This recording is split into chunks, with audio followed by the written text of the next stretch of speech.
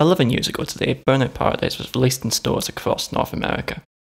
It enjoyed 1.5 years of updates, in particular online, with time challenges and freeburn games not shipping with the game on day one. But outside of freeburn lobbies, there is only one full event available online: races. The game has an option to choose an event type, but it has never had more than a single option. This was not what was originally planned in development. There is evidence in the game today that there was at least 5 additional events in the works. 3 of these are still accessible through this very menu, but hidden by default. Those events were 3 variations of Stunt Run. The variations are Team Stunt Run, named in-game as just plain Stunt Run, Co-op Stunt Run, and Free-for-all Stunt Run. The translations for the strings no longer exist in the game today, so you'll see this without language file mods. For this video, all clips from the remaster version of the game will be with a language file mod. The mods are self-explanatory. Team Stunt Run is Stunt Run with 2 teams. Co-op Stunt Run is Stunt Run where everyone works together towards achieving a high collective score. And Free-for-all Stunt Run is similar to the freeburn game we know today, where everyone fights for themselves. These modes were abandoned, so they don't all run perfectly out of the box, but parts do.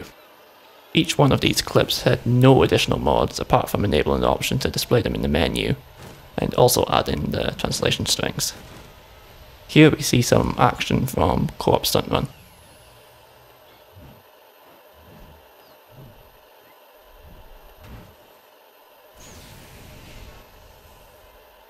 You can start at any junction which has a Stunt Run event available offline. Once you pick a start, the rest of the setup process is just like any other race. You are given the option to pick your car first. Then the flybys between players occur.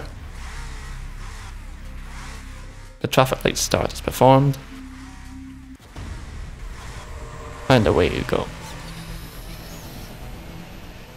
The scoring in these stunt runs are slightly different.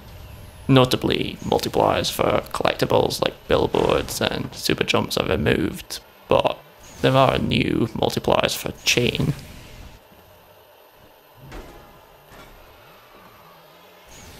And leaping cars. The more cars you leap, the higher the multiplier awards.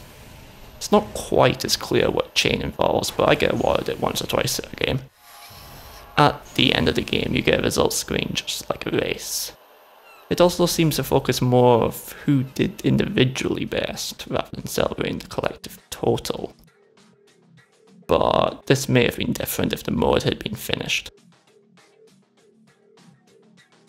Next is Free-for-all Stunt Run. Somewhere between 1.7 and the remaster, a bug was introduced which means that you spawn at coordinates 000, regardless of what junction you start at.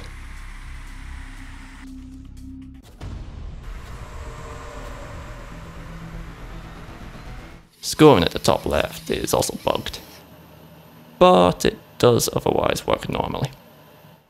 Here are some clips from the original version of Burnout Paradise. This is on PC, so this version is equivalent to console version 1.7.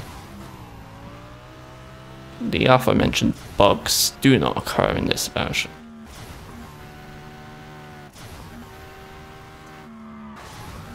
Here is the results screen for Free-for-all Stunt Run, which seems to be made from an older style results screen, so it looks a little broken. Some of the numbers here are also broken in the remaster, but does work better in old BP.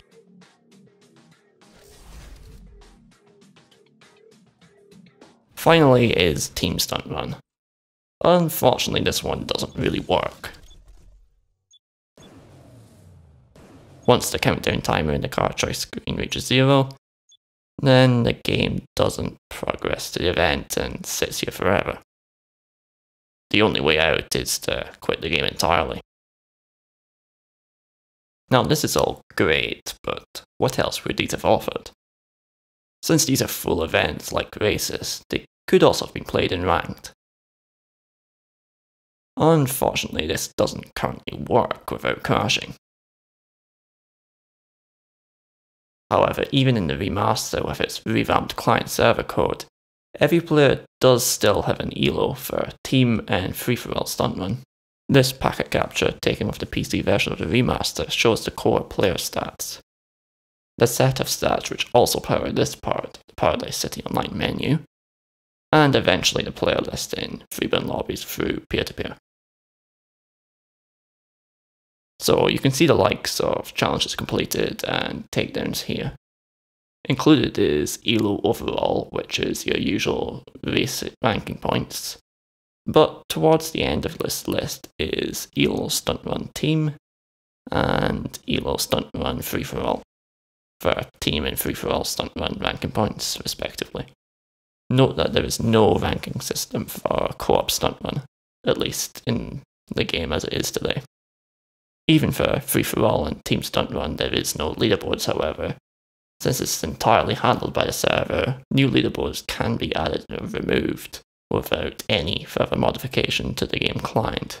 This would likely have been one of the last steps in the process anyway, and probably done while pushing the update that would have included the game mode. I've described 3 cut online events from the game, but I said at the start it looked to have been as much as 5. First, let's look at how the game represents these events. Each event is given a number as an identifier. Online events start at 10. First, let's look at what is included in the final game. Races assigned 10, freeburn lobbies, including all the games and challenges within them, are 15, while online showtime is a special case at 16 due to the way it was designed. For the stunt run modes we saw today, we have Team Stunt Run at 12, Free-for-all Stunt Run at 14, and Co-op Stunt Run at 17.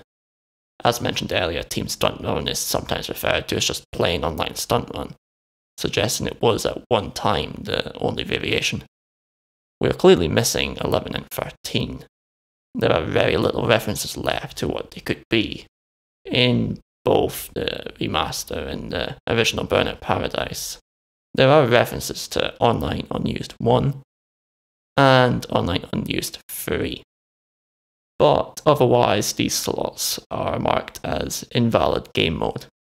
There is one reference, however, in the original version of Burnout Paradise within the now replaced client-server networking code to an online road rage and an online burning home run. What is burning home run? It is a mode that was in development well before release, as we actually have some audio recorded from DJ Atomica introducing the event. Here's what he says if you start as the runner. This is Burning Home Run. You are the runner.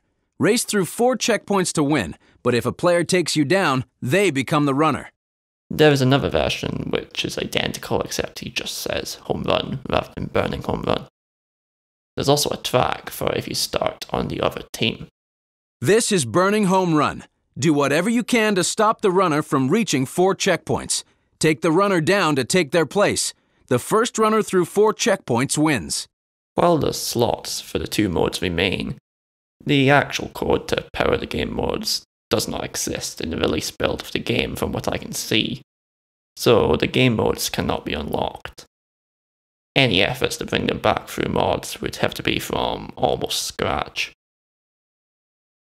With all this said, the order of the online game modes would have looked like this. Now let's go back to where we started, the Create Event screen. There are a few other hidden options I will note here.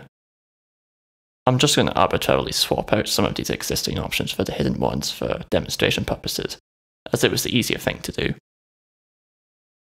Again, the translations for some of these were removed, but I'm showing them here with a modded language file. I suspect most of these options would have been for the removed game modes like Road Rage and Burning Home Run. The first option is clearly for them. It defines whether the red team has infinite boost or not. The red team were likely the chasers in Burning Home Run, or perhaps something in Road Rage, depending on whether it was implemented similarly to Freeburn Road Rage or not. It may well not have been, considering the mode ended up more similar to Marked Man. The next option here is a traffic checking toggle. This is not to be confused with a toggle for traffic itself. Then we have an option to set the boost type. The wording of normal here as a default option sounds like this would have been the forced boost type upon vehicles that normally would have had a different one. The crash limit was likely an option for road rage, especially when you consider the default was set to 3, and there usually isn't a crash limit for races. There was another set of round limit choices going up in multiples of 2 rather than 1. The UI for this has broken over time though, as seen here. This option would have been for some game mode where there were 2 teams and you switch sides after every round. And finally we have a time limit. There is a choice of 10, 20 or 30 minutes. This must have been for some longer running game mode, like perhaps Road Rage if it had a similar format to single player. I should note that none of these options seem to do anything as is for races and stuntmen. That's all I'm going to talk about today on CUT Online events. Should any more information surface from further modding research, I'll make up a follow-up video on it. In my next video, I'll be looking within Freeburn lobbies by investigating CUT Freeburn games.